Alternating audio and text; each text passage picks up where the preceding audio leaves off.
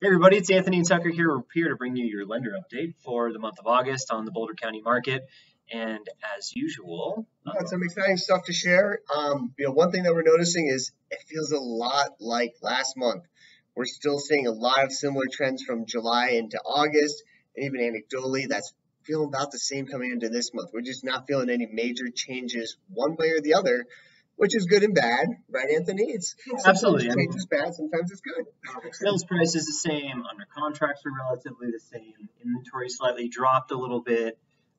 But really, it's kind of par for the course right now in Q3. And I think September is going to be a lot like that as well, from what we can really tell. Mm-hmm. So take a look at this. Your submarkets are obviously not the same. Anecdotally, the greater market is pretty similar. But when you get kind of into some of these smaller markets, let's talk about like Louisville, for example, right? Louisville, 12%, supply less than this time last year, but a little bit more supply finally because they've been so low. Mm-hmm. When you're talking about these markets with super drops in inventory, look at Louisville, 29 homes for sale, right? Like it's just a tough market. And that's detached and attached. That's not a lot of options. Whereas when we look in places more like Longmont, which has Boulder, right? Yeah, let's talk Longmont for a second. They have more overall inventory than Boulder does, but they have less listings. So as you guys know, being front lines of the borrowing side, money is still playing a huge factor, and it's going to continue to do so. Well, I think it's playing a bigger factor in markets like Longmont because it's a more affordable product. You attract more of that type of buyer, where the more wealthy, affluent investors or people that would want to live in a Boulder, they may decide not to list a home, they may decide not to sell a home, they may just sit put, or they just throw a lot of cash in the deal because we're seeing a lot of cash deals, right? Mm-hmm. So we have been seeing very a different ton of cash deals, which I know is hard on y'all, but we have a been third seeing of all deals right now have been cash here in our Boulder office. Very different from what Metro's experiencing, right? They're talking 25%, we're talking 33%. And that really just shows our affluence here in the Boulder County markets, as we can see. Yeah, it's just that raw affluence. But we are seeing a little bit of a drop, like we said, in the inventory. Now, let's compare that to buyer demand. What's going on to under contracts versus inventory in the market? Well, 2.8 months of inventory is still technically a seller's market, right? It probably is starting to feel a little bit more like a balanced market from what we can sort of tell, but it is not the same in every market. That's what it feels like in Boulder, 3.3 months of inventory.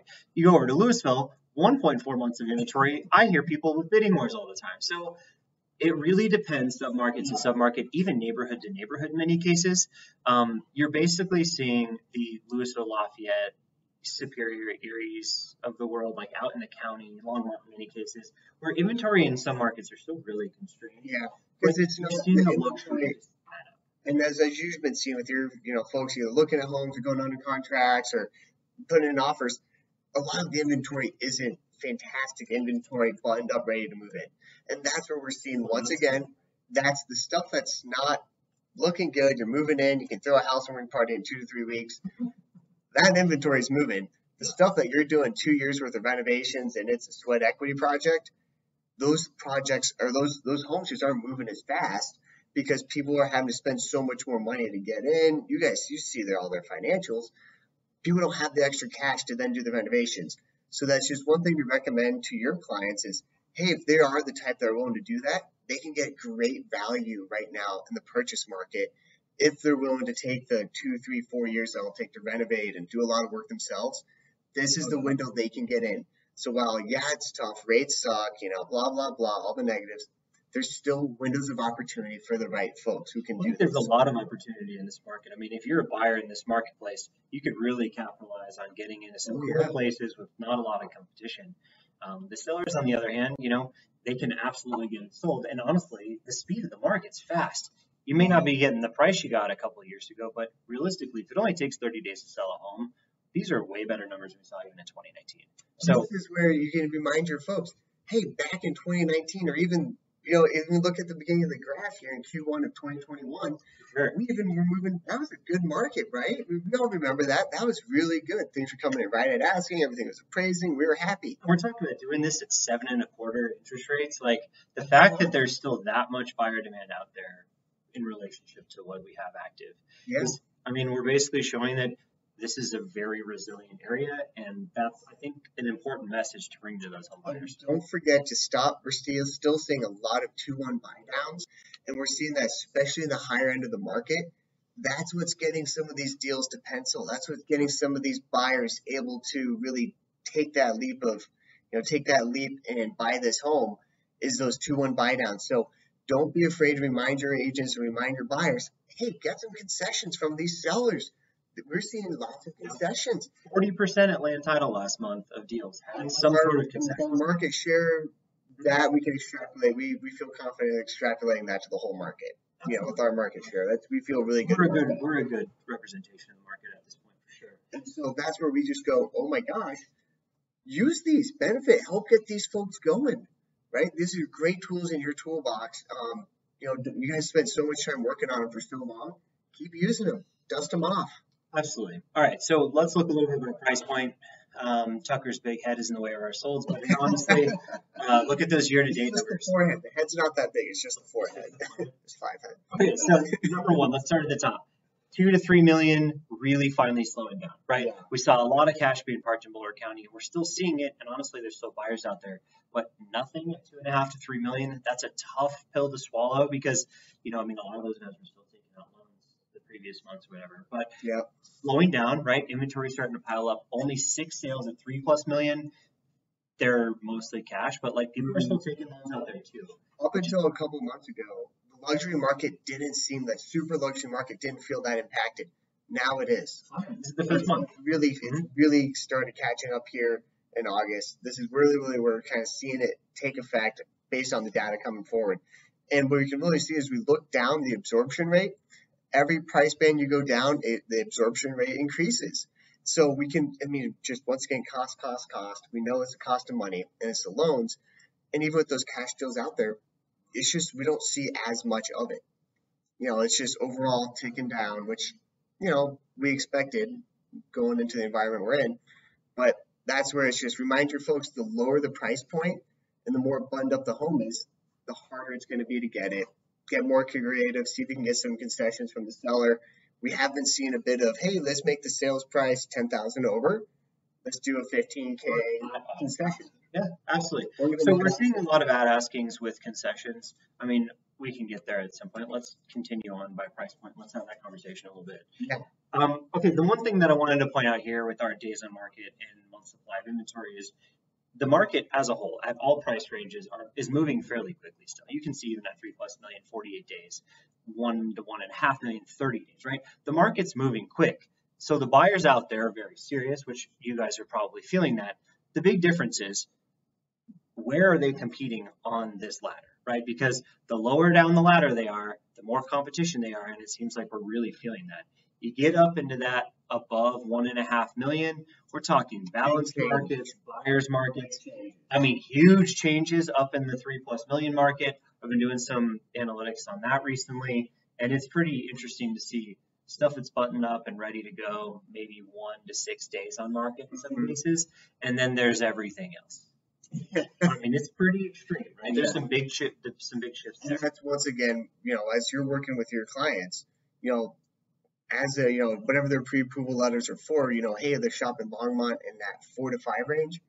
What else can you do to help your client win those deals, and you can help secure that financing for them on the purchase? How else can you help your client, especially under 800,000? Especially, and depending on the area, if it's Longmont and under 6. It's a competitive market for the most part, unless it's a ton of sweat equity.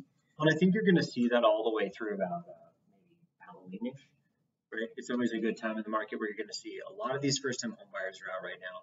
They don't really have a perspective. So, if you're looking to find new buyers, target those first-time home buyers or people moving to the state because they truly don't know the difference, right? They might have been paying $3,000 a month in rent, so what's $3,000 in a mortgage, right? Yeah. It may not be kind, but at this point, they have no other perspective. Well, and I also come from the different perspective because this is how I kind of got my first spot was, hey, this is the time to get in the market. This is the window. You go, oh, we should have bought in the 90s. Oh, we should have bought right after the crash.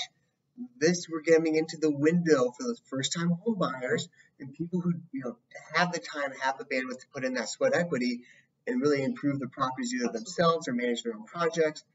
This is their window. And so everyone, whenever there is the window, no one feels like that's the window because it's panic. It's the people who have the ball to do it during that window and take the chance who are the ones who are rewarded the most. And this is right now that time. So, you know, this is what you want to share with your clients is if they're those folks, those types of people, now's the window. You can actually buy under offers. And remind your I mean, at lower price points, there's actually stuff on the market, right? and remind just because it's listed for a number, especially those first time home buyers, doesn't mean that's what they have to offer. It's a starting point of a negotiation is right in that contract. I mean, I hear that over and over and over, and you actually see it in a lot of them. Like, if people aren't willing to pay close to asking price, they're not even making offers. I guarantee there are deals out there to be had if you will just make an offer with your client. If the house is on the market in this, if the seller's putting their house on the market, they need to sell right now. That's right, exactly. They need to sell, capitalize on it. Yeah, of course, they're not going to make the extra 10% they want, but they need to sell, help them sell, write an offer. I mean, how many times do we hear it from sellers going, we would take anything. We just want to get it off the damn market. We need to sell this house. So, okay. So average sold price, big changes across the market in the short term, but very small changes over the last 12 months. So I think a lot of positivity around this slide right now. Trailing 12-month data shows fairly flat. Yeah. That is a great sign. Going into Q3, these numbers are going to continue to improve. Into Q4, they're going to continue to improve. This is a good sign where we're finally hitting this balance point in the market where a year ago the sky was falling and people didn't know what to think and yada yada yada. And here we are, like pop back up to where we're exceeding before, right? Which is for the market as a whole. Now, of course, there's still things out there that people overpaid on. There's no question about that.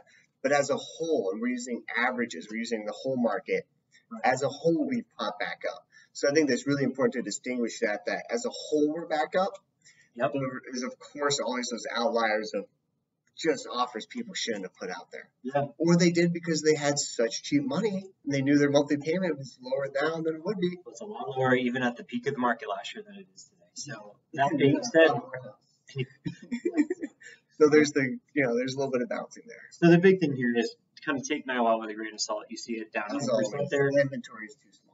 Too small of a market, but everywhere else is really kind of starting to hit that balance point. Yeah. So just wanted to point that out because I think that's a really important one. This slide is our sold units of inventory from compared to last year. You can see obviously we had no way to keep up with the first half of the year, but getting into Q3 and Q4, we're really starting to see that stability in the seasonality in the market be very predictable, and in Q4 we should really outperform what we're doing. Q3 really we're like getting to that point where it's nearly balanced.